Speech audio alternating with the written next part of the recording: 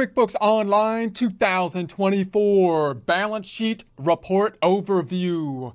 Get ready and some trail mix because we're hiking on QuickBooks Online, our audit trail to success. First, a word from our sponsor.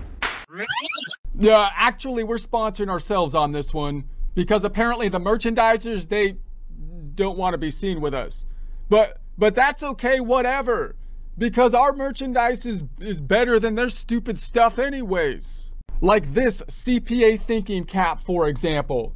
CPA thinking CAP, you see what we did with the letters? And this CPA thinking cap is not just for CPAs either. Anyone can and should have at least one, possibly multiple CPA thinking caps. Why? Because based on our scientific survey of 5 people, all of whom directly profit from the sale of these CPA thinking caps, wearing this CPA thinking cap, without a doubt, according to the survey, increases accounting productivity tenfold. Yeah, at least. Yeah, apparently the hat actually channels accounting energy from the quantum field ether directly into your head, allowing you to navigate spreadsheets faster. It's kind of like how in the Matrix when Neo learns Kung Fu, or at least that's what the scientific survey's saying. So get one, because the scientific survey participants could really use some extra cash. If you would like a commercial-free experience, consider subscribing to our website at accountinginstruction.com or accountinginstruction.thinkific.com. Here we are online in our browser, searching for QuickBooks Online Test Drive, looking for the result that has intuit.com in the URL, Intuit being the owner of QuickBooks, selecting the United States version of the software and verifying that we're not a robot. We're going to be opening up the reports like we do every time, the major 2 financial statement reports on the report's left-hand side. And then we'll be right-clicking on the balance sheet in the favorite reports. Open link in new tab. Right-click on the profit and loss report. Open link in new tab. Let's go up to that tab up top that we just opened in the middle. Closing up the hamburger. This is our balance sheet. We'll do a range change up top, bringing it back to 2023. 010123 tab, 123123 tab. Run it to refresh it. Tab it to the right, closing up the hamburger, scrolling up and changing that range. 010123 tab, 123123 and tab. Run it to refresh it. So we're going to go back to the balance sheet. That's going to be our point of focus this time, noting the major 2 financial statements. Once again, balance sheet and the income statement, which QuickBooks generally calls the profit and loss statement. So we'll do some kind of accounting standpoint here to think about these 2 reports and why they are so important.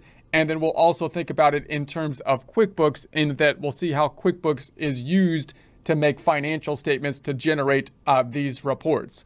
So the general idea of the bookkeeping process, what we're doing as the bookkeeper, 2 main goals. One is that we're trying to create the financial statements from the data inputs, balance sheet, income statement, and related reports. And number 2, we're trying to facilitate the transactions so we can communicate well with the people we're involved with, which includes the customers, vendors, and employees. So we want to make the transactions as smooth as possible, but we're creating the balance sheet and the income statement for internal use, possibly for tax preparation, possibly by the end of the year, that we're going to need at least the income statement for, and maybe for external users like the bank that might need financial information if we want a loan or something like that.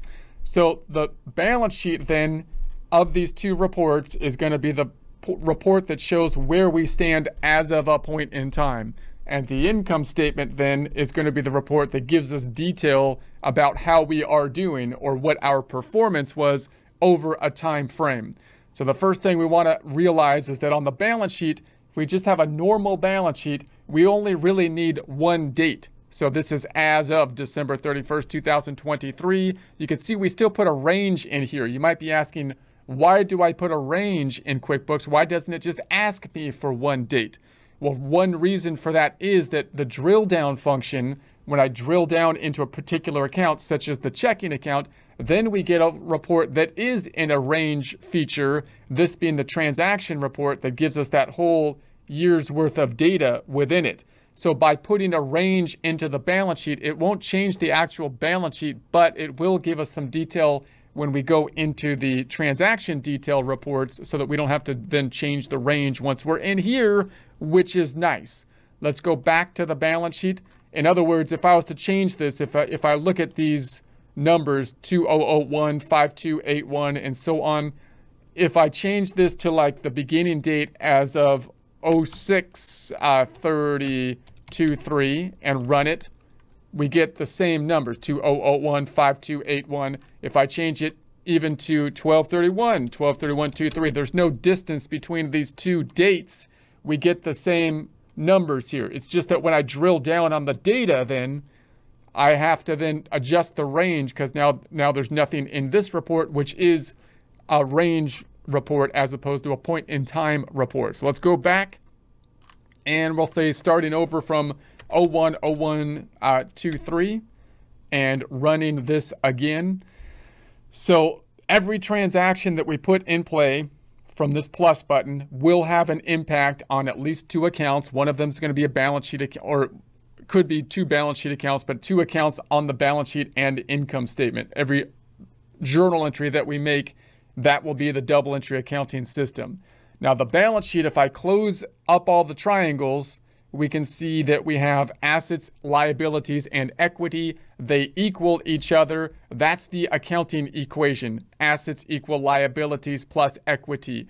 And now you can think about that like a couple different ways. So we might say, what is the balance sheet? That's what the company has and who they owe the stuff to. So in other words, whatever the company has are the assets. We don't report the assets just as cash. Well, they don't just have cash. They have any other types of assets, equipment, inventory, and whatnot. But we have to value it in terms of dollars. Dollars are our measuring tool.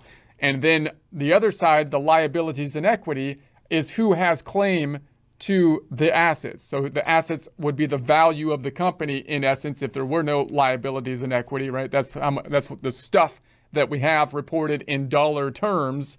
And then the liabilities and equity is kind of the other half of the coin. It represents who has claim to the stuff. So that doesn't mean that we can really just give out $23,436 to the liabilities and the equity people because we don't actually have that money, right? What we have is a bunch of stuff, usually property, plant, and equipment inventory that we're valuing at $23,436. So, but the idea would be if I actually sold all of that stuff and I was able to receive the dollar amount that it's on the books for, then I would have the $23,436 and I can pay it out to who I owe it to, which would be third-party liabilities and the equity in accordance with whoever I owe it. That would happen on a liquidation when you close a company, right? You'd have to sell everything to get the money and then pay off your liabilities and then the equity. Liabilities represent third-party people, such as the bank or possibly accounts payable that you owe money to. So, and then the equity represents the owner. Equity is often confusing for people because there's different business types or entities that could name equity different things. So for example, if you're sole proprietorship, the equity is just the owner's equity. That's the easiest scenario because that means that all of the equity is yours, right? So you can also think of it as assets minus liabilities equals the equity, which would be like the book value of the company that if you were only had one owner, sole proprietor, would be yours. But if you're a partnership, then you have partner's equity. You can still think about the equity as though all of the equity is the owner's claims to the assets, but in a partnership, of course, multiple partners have to then break up that ownership and say how much of that equity is per partner. And that actually becomes fairly complex in a partnership, possibly even more complex than a corporation, whether it be a C corporation or an S corporation. Will have then the equity is going to be stockholders' equity. And the reason that's actually a little bit easier oftentimes than a partnership is because the idea of stockholders is that we're going to have all that lump sum in equity, meaning owner's claim to the assets. And then instead of us putting capital accounts for each partner, each owner of the business, we're just going to issue shares, and the shares will be equal units and whatnot. And so therefore, when we track it, the bookkeeping, I can just put everything into the retained earnings account, or the equity account in essence, and then who has claim to that will be dependent upon the shares, which will all be equal units basically of ownership in the entity. So, but that's the general idea. So if I open this back up, just to drill this down a little bit further, if we say, now we see the assets and here's the liabilities and equity. So a lot of finance people will see this equation as 23,436.29 assets minus the liabilities, 31,097.33. There's actually a negative equity, which isn't good, of 7,661. That means the owners actually owe the company money, basically, right? So usually, hopefully, you want to have a positive equity, typically. But in any case, that then equity would be like the book value of the business, right? That would be the value of the business owned to the shareholders. As accountants, we typically see the equation as assets equal liabilities plus equity rather than assets minus liabilities equals equity, because from an accounting standpoint, you've got this is basically your double ledger, your double entry accounting, meaning you've got your assets on one side of the coin and then who has claims to the assets, third party people, liabilities, or the owner's equity. All right, let's go through each of these line items then. So I'm going to try to close everything up here on the asset side, and we'll just go through what is in the assets. So we've got total assets. The asset account is a standard financial reporting term. So when you have external financial reportings of the balance sheet, you, of course, will have the first section of the balance sheet being assets. Current assets, also a financial accounting term. So those are going to be assets that are going to be more liquid assets, meaning they're more likely to be converted to cash or used up in a short period of time. And then if I open that up and I've closed these triangles, now we have the bank accounts, accounts receivable, and other current assets. These three are tying out to account types and are kind of more tied into, instead of external financial reporting best practices type things, they're tied into what QuickBooks needs to report the accounts as, because each of these different account types have different needs. To see that, let's go to the first tab, and then I'm going to go down to the transactions tab, and then I'm going to close the ham boogie and go on over to the chart of accounts. So in the chart of accounts, we can see the account types that are going to be set up here. So we have bank accounts, accounts receivable, other current assets. We saw this when we looked at the general ledger. These accounts are going to have specific needs within QuickBooks. So when I set up a new account, if I went to the setting up of a new account and new up top, then I would choose the type of account that we're going to be setting up top.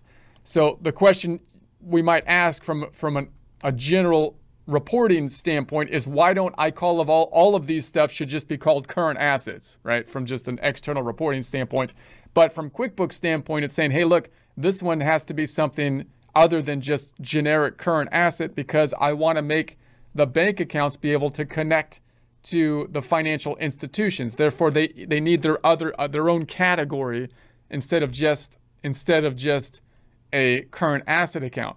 So that's why everything that has its own category is going to end up with a drop down when you get into the financial statements. So now you've got the bank accounts. If you're looking at normal balance sheet reporting, you probably wouldn't call it bank accounts, right? You would call it just cash and cash equivalents. But here in QuickBooks, they want to call it the bank accounts because those are the ones that connect to the financial statement, which is useful for internal bookkeeping purposes, right? And then, so then you've got the total bank accounts here on the sub account, and then accounts receivable has the same thing. Why don't we just call it like we would for normal external reporting purposes, a current asset account? Well, it is a current asset, but it has its own category, its own GL account type that's more detailed than current assets, because QuickBooks wants to make sure that the accounts receivable has special things tied to it, which include the ability to track to a subledger, and accounts receivable will be restricted from reporting anything to that account that doesn't have a customer related to it, so that you can track it out to a subledger.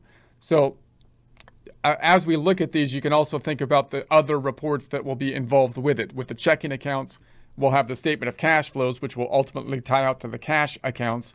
And then we also have the deposit registers and check registers that will tie out to the checking account and so on.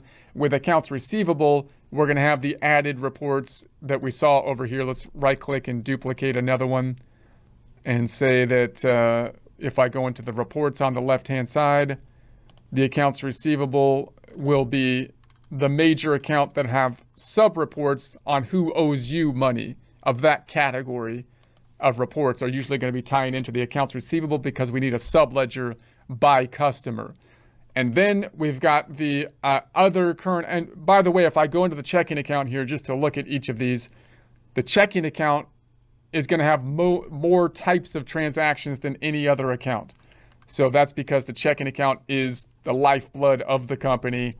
It's the oil that is going through all of the machine of the accounting, and therefore it's going to have more transaction types and more transactions within it typically than any other account. If you go into an accounts receivable account, then you're only going to be seeing increases with invoices and decreases with the payments on the invoices. It should be very strict in terms of the forms that you're going to see within it.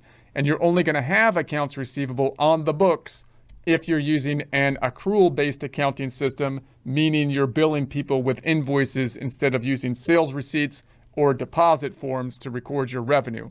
And then in other current assets, we've got the everything else that is a current asset. In this case, inventory.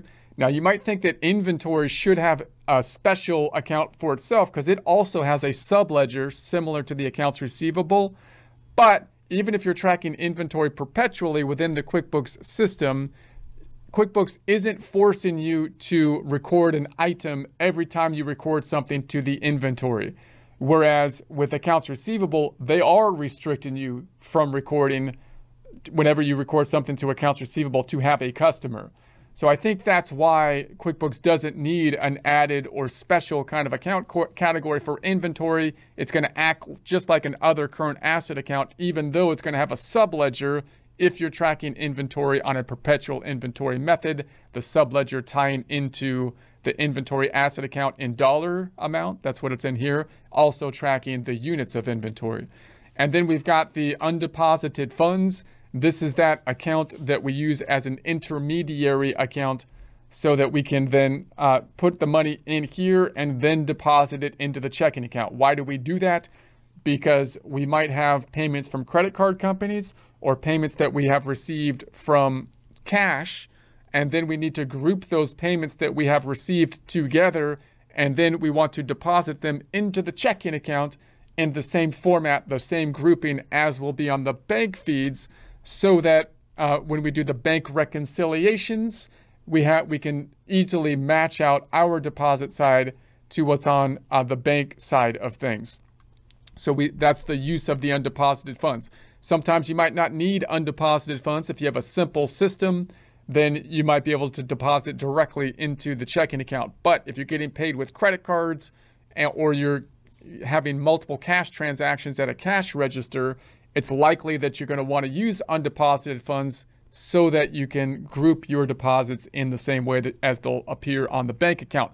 Now, also realize you might be saying, well, undeposited funds then is like a cash account. It represents cash that we have or have claim to, at least with a credit card or with the cash, actual physical cash that hasn't yet been deposited into the bank. So from normal accounting standpoint, you would think it would be up here under the category that wouldn't normally be called bank accounts, but rather cash and cash equivalents. That's where it should be, right? But again, QuickBooks from a from an internal software standpoint, I believe the reason would be is that the undeposited funds doesn't act like a checking account, because they don't want you to tie the undeposited funds to like a bank feeds. It has a different use for it, and therefore they put it down here into other current assets. Little bit confusing, but it should clear out to zero, and when it clears out to zero, it will then be moved up here. Also note that if you look at your statement of cash flows and you're trying to tie out the statement of cash flows to your assets, you gotta, if there's something in undeposited funds, it's gonna be included in that bank account total. So just be aware of that. So then if we go down to, by the way, the inventory, as we saw, goes up when we purchase inventory, and then it's gonna go down, purchase with a check or a bill, and it's gonna go down when we sell inventory, either with an invoice or a sales receipt. And then the undeposited funds, if we go into it, what's going to happen with the journal entries related to it? It's going to be going up when we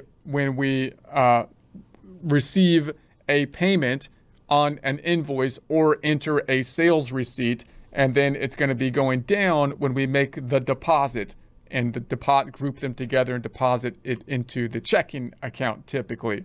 Then we have the fixed assets. So now we're on the fixed assets.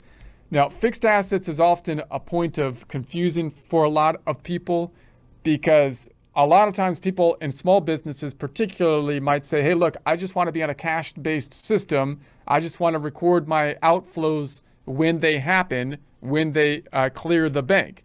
But if you're in the United States, you're at least going to have to do you're going to have to do taxes, and you're going to have to deal with large purchases, which are going to have an accrual component to it, meaning you're going to have to put it on the books as an asset. The tax code will force you to do it even if you don't want to do it yourself. And the general idea would be, if you purchase something large, and the extreme example would be like a building. If you paid $100,000 for a building, even if it was cash, if you put it on the books as an expense, what's going to happen is when you compare one period to the next, like I bought a $100,000 building in January, and in February I didn't, then you're going to have this huge loss in January when you compare to February, and it'll look like you had a horrible January because you got this big loss, but that's not really what happened, because you purchased a building that's actually going to benefit you for 30 years. So that comparison problem is why the accrual method differs oftentimes from the cash method. So that example being so extreme that even if you're on a cash-based system, you're going to have to put like a building and large purchases on the books as an asset, doing an accrual thing to them, and then expensing them in the form of depreciation. This is also a different kind of field as well, because you don't always purchase equipment. It's not something that happens all the time. Therefore, there's no form up top here specifically designed for the purchase of equipment. You could use an expense form if you paid cash for it, for example, but you might have financed the equipment, in which case there's no form for it generally, because we don't purchase equipment on a fixed basis. It's not something we do in our normal cycle. It's something we do very less often, periodically. And so that's another thing that kind of throws people off sometimes. And if you're using bank feeds to decrease your checking account and record your expenses, if you have a large purchase, then that might be something that you have to put on the books as an asset. And you can have questions in terms of, for example, if I'm buying stuff from the same place, an office warehouse store or something like that, most of the time they will be expenses. But if I buy some large piece of equipment from that same office warehouse store and I'm using bank feeds, then I have to know that, okay, wait a second, that large piece of equipment, I'm going to have to put on the books as an asset and not expense it. So we'll talk about that more in future presentations. And then if we add those all up, of course, this is the total current assets, and then the current assets, the fixed assets, the cash gets us to the total assets of the 23,436.29. Liabilities and equities. Let's first take a look at the liabilities. So I'm going to close up the equity,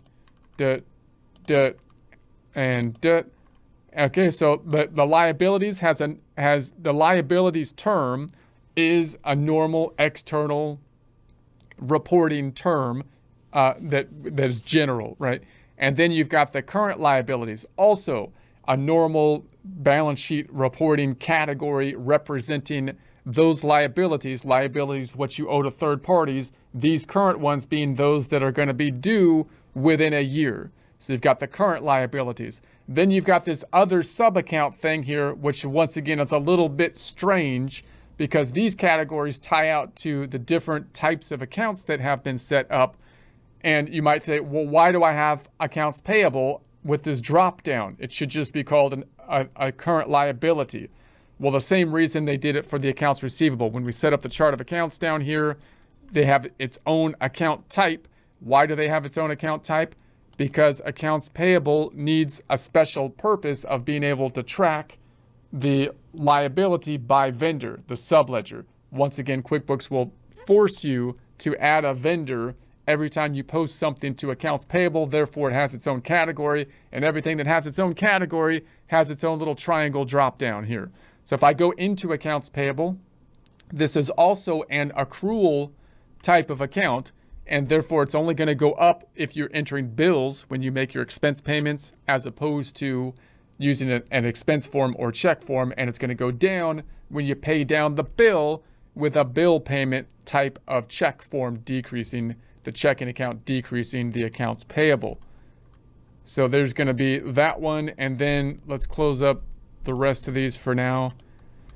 Then we have the credit card. So the credit card is going to have its own special account again. Why don't we just call it an other current liability? That's what it normally would be in external reporting purposes, because it has its own special need, because the credit card could be connected to a bank feed, like with the checking account. So the credit card you can think of as acting just like the checking account.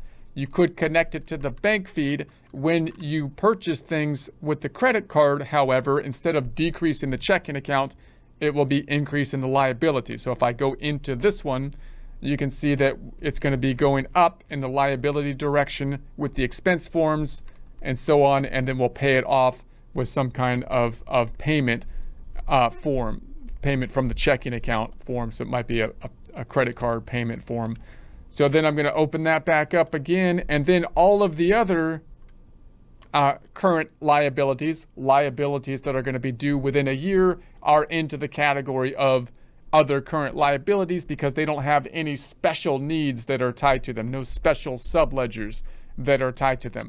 So here we have these two happen to be the sales tax. Now you might think that sales tax has a special thing tied to it, and it kind of does, because you use the sales tax widget, to help you to record the sales tax. But I think the thing that requires the special category up top is when QuickBooks restricts you from posting something to it. So I don't think you're restricted to make a journal entry to the sales tax account or anything. So therefore it's still an other current liability. Sales tax, of course, as we have seen, will go up when we make sales. Invoices and sales receipts are the forms we make sales with, and then go down when we have a sales tax payment. Going back, then we have the loans. Now loans, this is the long-term liability. If you have a loan, then it could be either short-term or a long-term loan, meaning if it's due within a year, it would be short-term. If it's due longer than a year, it would be long-term. Oftentimes, you have both a short-term and long-term portion to the loan, because you might have a loan that's going to be, paid off in 10 years, similar to like a mortgage type loan. And in that case, you're going to be paying it monthly if it's an installment loan. And therefore, the amount of the loan principal that's due within a year would be short-term, and the amount that is due after that year would be long-term. So that gets a little bit messy, a little bit confusing. That's kind of something that if you're a small business, you might not need to do that unless you're doing external reporting purposes, although it's good information for internal reporting, because if you're doing it just for taxes, you really just need the income statement, right? You need the profit and loss to do the taxes. But if you have to have the reporting for external uses, then you might have to do it on an accrual-based method, and therefore what you should do periodically is adjust the long-term, short-term, and long-term portion of the loan in accordance with the amortization table.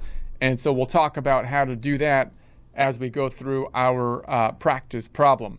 And then we've got the equity, which once again is often the most confusing section, noting that equity simply just means it's going to be the assets minus the liabilities, right? Assets minus the liabilities is going to be the equity section, or this is what we have, this is what is claimed by third parties that we've made a commitment to, that they have a claim to, and then this is what should be ours, which in this case is negative, so that's not good. But if I open this up, then we have opening balance equity within it. Now, opening balance equity is actually an account that is a setup kind of account, helps you to enter the beginning balances into the system, as we will see when we start a new company file in a future course or section. It's not something you actually really want to balance in because it looks kind of unprofessional. This is a plug account. This is an account that QuickBooks just dumps money in when you're doing the setup process. So it's not really exactly a proper naming of something.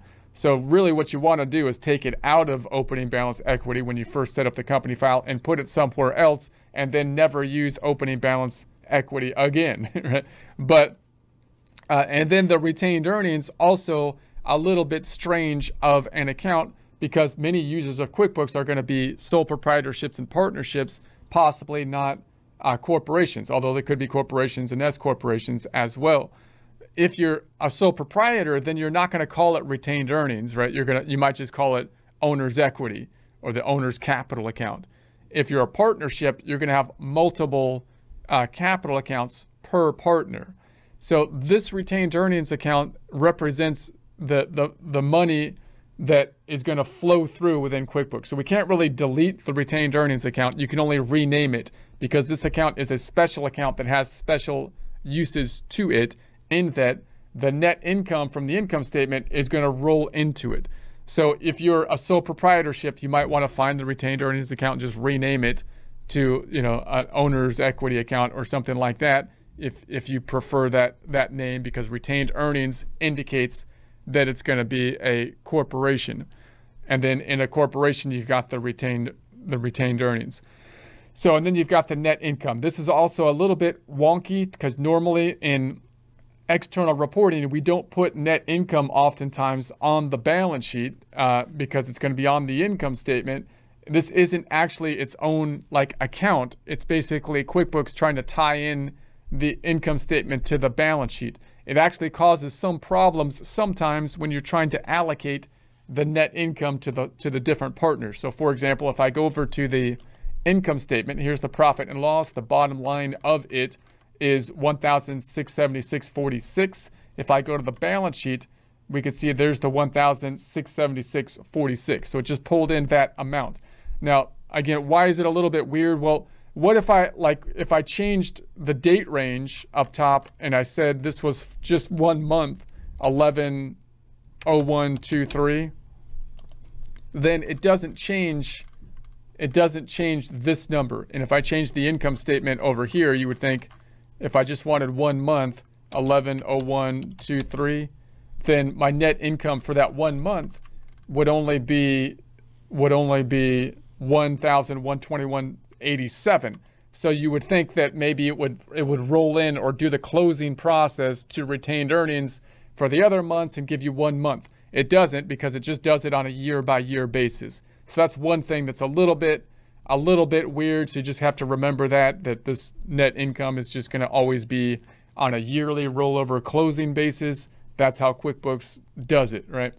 And then if I go to the next year, so let's say I go up 1 day, let's say I go from 12/31, let's go from 01/01/24 to 01/01/24 and run that.